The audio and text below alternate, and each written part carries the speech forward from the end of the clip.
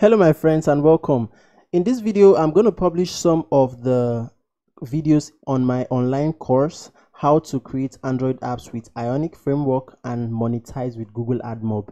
Okay, so I just wanted you to have access to some of the content. I'm also going to leave a link in the description. If you check down, you're going to see a link and a coupon code that you can use to register and get the course for less than $10. Okay, all right, thank you so much and enjoy the video. Now we're going to look at the icons. Okay, so this is an example of an icon. So you see this house here, this house icon.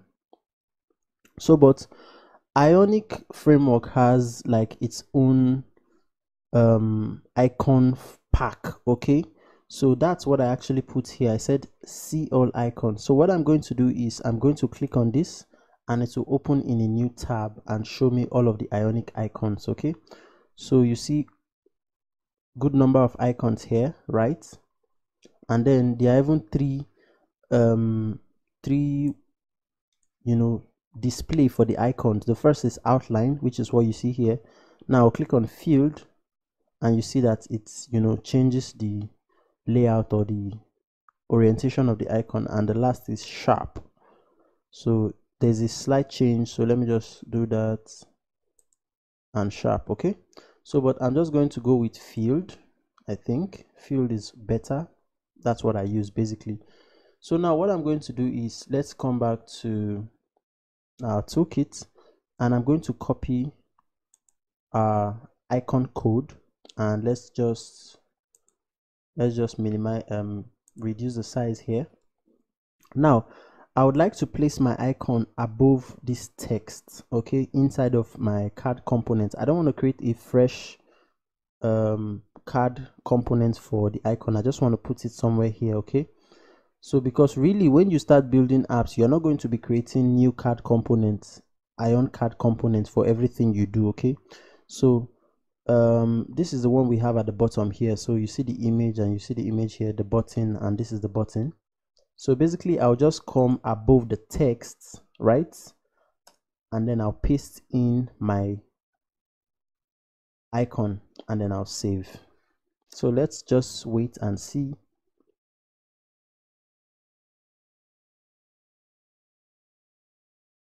And I'm going to scroll down, and as you can see we have an icon of a house. So let's come back to Visual Studio Code and see. So you see this name here which is set to home. This is the name of the icon. So what we'll do right now is we're going to go to the Ionic icons page, right? This is it right here, and we're going to select another icon. So just anything. So let me just select this one, and when you click on it, right, you will see this code at the bottom. I hope it's clear. Maybe I should just make this bigger so we can actually see it very well. So you see this code at the bottom. So let me click on another one and you see that it changes. Now it's bar charts at the bottom. Let me click on another one. Now it's ban. Okay, so the name of the icon is actually reflected here.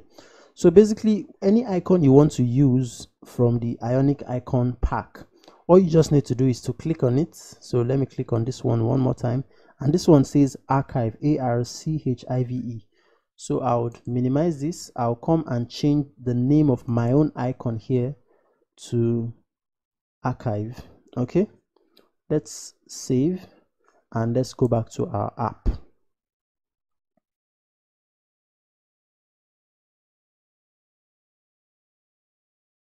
So basically you see that the icon has changed to the archive icon we saw on the Ionic icons pack. Okay, so basically this simply means that you can use any of the icons that are available in Ionic. Okay, so there's actually no need for me to use another one because you've seen how it works, but let me just do this one. So this is thumbs-up, that's the name. So I'll just come here and change the name here to thumbs-up and then I'll save. Let's go back to our app and allow it to load or to reload. And as you can see, we have the thumbs up icon. Okay, so let me come back to this guy here Now remember that we can set attributes for different Ionic components. So basically what I'm going to do is I'm going to jump ahead of myself and set a color attribute for this icon here. Okay, so I'll go up and I'll just look for the color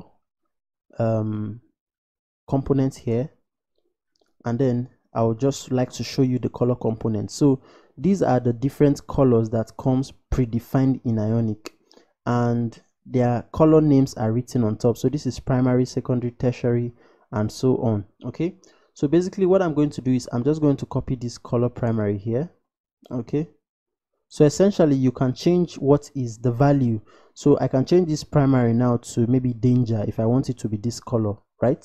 So I'll just minimize this or reduce the size, and inside of my icon here I'm just going to come to the end here, give a space, and paste in color primary, and then I'll save. Let's see what happens.